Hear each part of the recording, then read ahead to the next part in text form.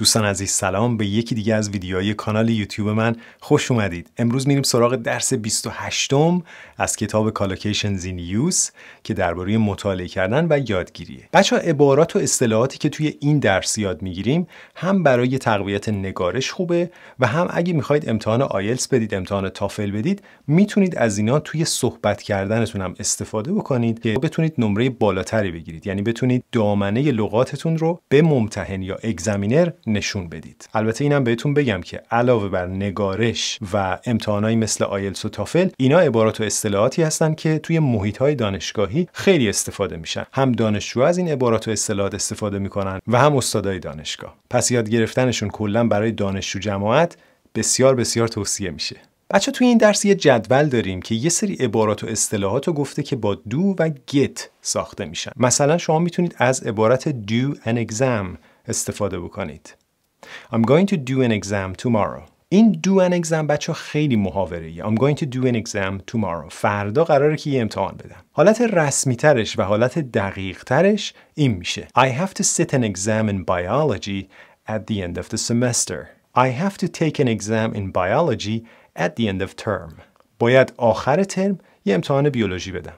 To sit an exam یا to take an exam. هر دوی اینا یه معنی میده. اگه میخواید درباره انجام دادن یه پروژه تحقیقاتی صحبت بکنید، هم میتونید از کلمه do استفاده بکنید، هم conduct و هم carry out. We did a research project into second language acquisition. We did a research project into second language acquisition. یا we did a research project on second language acquisition. ما یه پروژه تحقیقاتی روی فراگیری زبان دوم انجام دادیم. حالا چند حالت دیگه هم هست که میتونید همین جمله رو بگید. We conducted a research project on second language acquisition.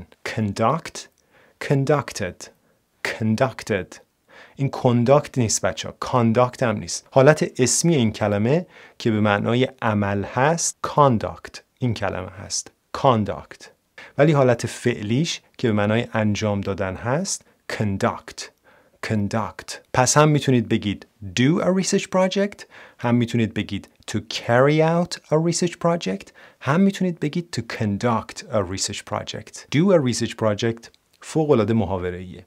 carry out a research project، to carry out a research project یه مقداری از do a research project رسمی تر و دقیق تره. to conduct a research project از اون دو حالت قبلی هم رسمی تره. عبارت بعدی to do a course. To do a course یعنی یک دوره‌ای رو گذروندن، یک کورسی رو گذروندن. I'm going to do a course in biology in semester 2. توی سمستر دوم، توی ترم دوم میخوام یک درس بیولوژی بردارم. دو تا حالت دیگه هم داریم. I decided to enroll on a course in mechanical engineering. I decided to enroll on a course in mechanical engineering.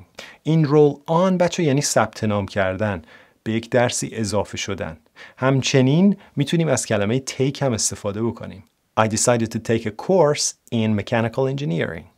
I decided to take a course in mechanical engineering. بچه اگه میخواید بگید که من این رشته رو دارم میخونم یا این رشته رو خوندم، از عبارت to do a degree استفاده میکنید. She did a degree in history. دو حالت دیگه هم داره. میتونید بگید she studied for a degree in mechanical engineering.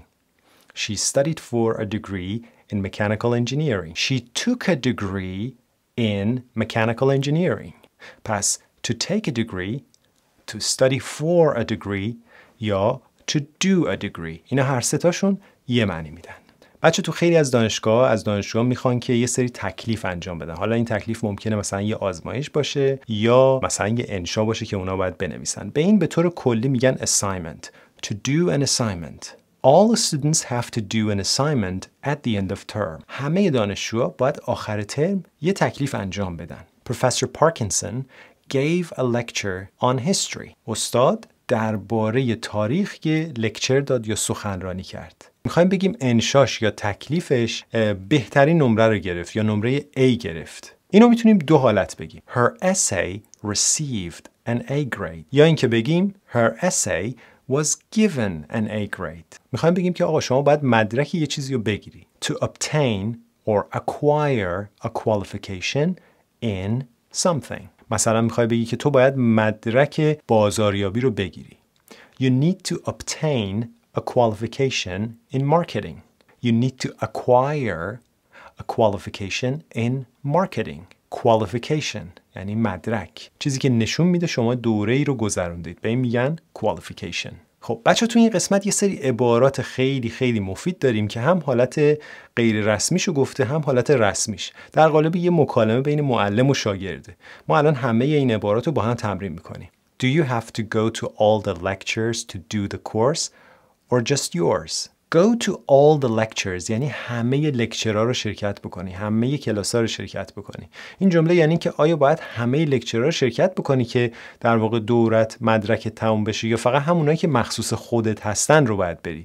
Or just yours یعنی همونایی که مال خودت هستن، مخصوص دوره خودت هستن. You must attend all the lectures to complete the course. اونجا گفتیم go to all the lectures، اینجا میگیم attend all the lectures. اینا دوتاشون یه معنی دارن، ولی دومی در واقع attend all the lectures یه مقداری رسمی تره.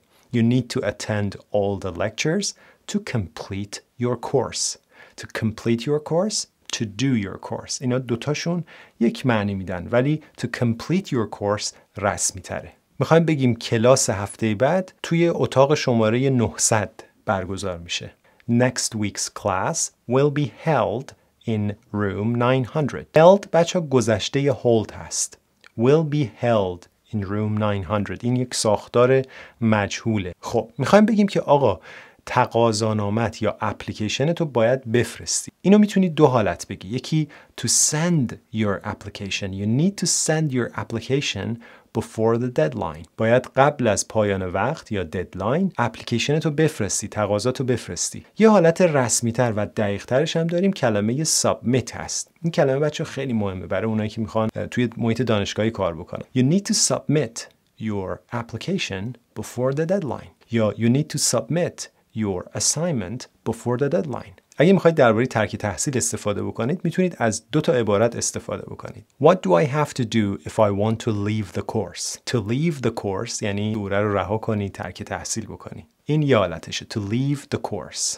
If you want to leave the course, you need to do this, you need to do that. اگه میخوای حالت دومش یه مقداری رسمی تره. If you want to withdraw from the course, you need to go to a student education office. اگه میخوای دورت رو رها بکنی، باید بری به دفتر امور دانشجویی. خب چند تا اصطلاح و عبارت کاربردی دیگه. اگه میخواید بگید که مثلا یه دفترچه لغت دارم که لغتامو توش نگه میدارم، خیلی ساده اینو میتونید به انگلیسی بگید با این عبارت. I keep a vocabulary notebook. I keep a grammar notebook. به همین سادگی بچه‌ها لازم نیست که از خودتون عبارت بسازید، چون خیلی از زبان آموزا میان از خودشون کلمات رو پشت سر هم میچینن و واقعا چیزی که تولید میشه اون چیزی نیست که انگلیسی زبان ها میگن. It's a good way of recording new collocations. تو درس قبل یادتونه گفتم کلمه record حالت فعلی هست، یعنی ثبت و ضبط کردن.